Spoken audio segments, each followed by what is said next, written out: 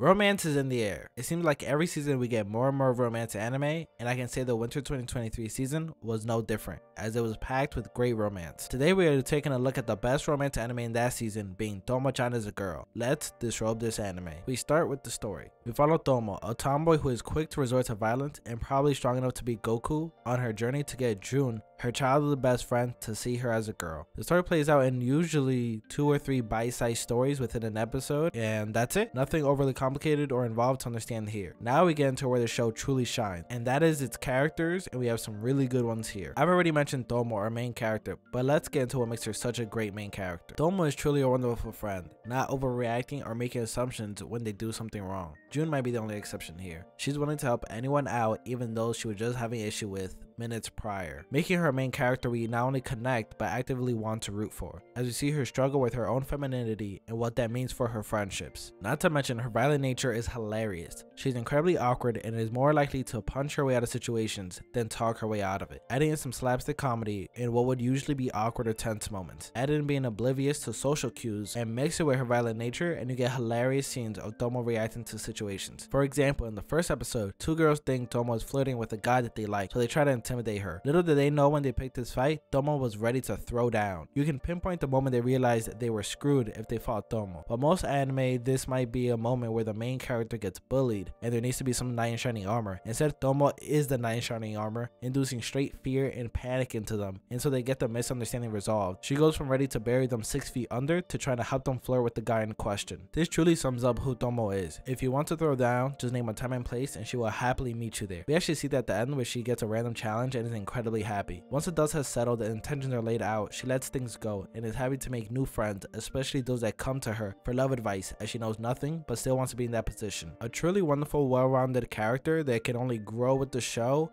as romance still isn't her strong suit. Next up, we have the Queen of Disaster, the Malice in the Palace, Misuzu. Misuzu is probably my favorite character in the show. She's one of Tomo's best friends and is that pessimistic, sadistic, but hilarious friend you have. She truly does enjoy the suffering of others, putting on hilarious and evil faces. Whether it be messing with June or anyone else, she exudes negative energy. Just look at her face when she tells her she's going to be in a fight with some girls. Misuzu promised her help, saying she will destroy them emotionally. While Tomo might break your teeth, Misuzu will break your spirit and will to live. While Tomo may be the sun guiding and illuminating all, Misuzu is the reason you run down the hallway after turning off the light. The reason you lock the door at night, she is the one that knocks. All that makes her interactions with others funny, whether it be someone trying to give her a hug or admonishing someone around her. It's really nice to see. She has a good balance between the characters and adds a more shock factor when she has those down-to-earth moments. She comforts Tomo early on in the season after a groping incident, taking off her I don't care mask to give you this brief moment of, oh, she can actually connect with humanity, something we also see later on the show, which really opens her up as a character. The last main character is June, the love interest of the show, the whole purpose of the title. You will be thinking to yourself, how do you not know Tomo's a girl? Just how? How? Well, the answer is he doesn't want to know and acknowledge it. Being friends with Tomo, he treats her as one of the boys. This unfortunately puts him on the receiving end of a lot, and I mean a lot, of abuse from Tomo. For most of the show, he's just an oblivious character who shows up for the usual romantic scene with Tomo, although he doesn't see the romance in it. June is one of the few characters that actually needs more time throughout the series to fit into his own. Outside of ignoring situations where Tomo is obviously not a guy and being the butt of many jokes, he doesn't do much. It's not until later in the season we see his motivations and how deeply he thinks about things,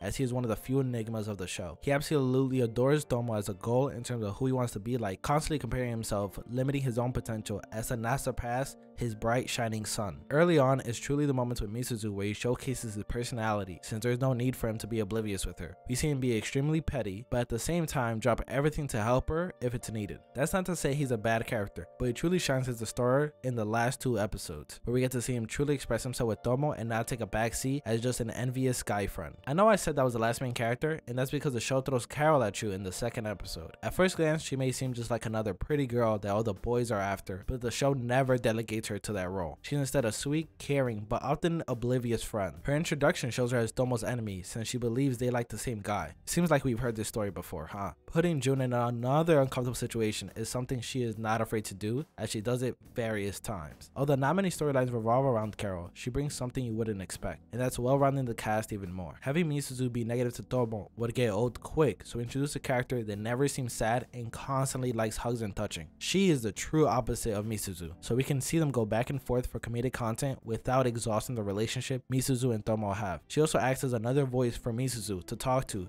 since she has a rocky relationship with June and her personality takes a specific type of person to be friends with. Is she an airhead? Yes, of course. Is she an incredibly deep character? Not really. But is she still essential to the show? Absolutely, and she grows on you more and more throughout the series. Her childlike curiosity and naivete leads to funny moments, and you can't forget the various hilarious faces she has. Always putting on a smile and a brave face really helps her be a glue that puts the comedic moments together. These characters' interactions make up the show, since there isn't much of a storyline to talk about. There's only so much you can stretch one character, not noticing another one before it gets old. But the shenanigans these characters get into help breathe life and make each episode exciting. Take one of the final episodes where they are in a play. The reason we got Misuzu in a dress is due to Carol. We see Carol as a supporting character that puts Misuzu and Tomo in a place to shine while June is in the background. This is a perfect representation of the beginning of the show. As they build Tomo and Misuzu into their own characters, June takes a backseat until they are fully established and the romantic tension between June and Tomo has stretched to its full potential that we see him come out. A wonderful show. If you haven't seen it, you must, and if you have, you know exactly how endearing it is and how the show just gets better and better as you go on. This is an anime disrobed, and Tomo-Chan season 1 has officially been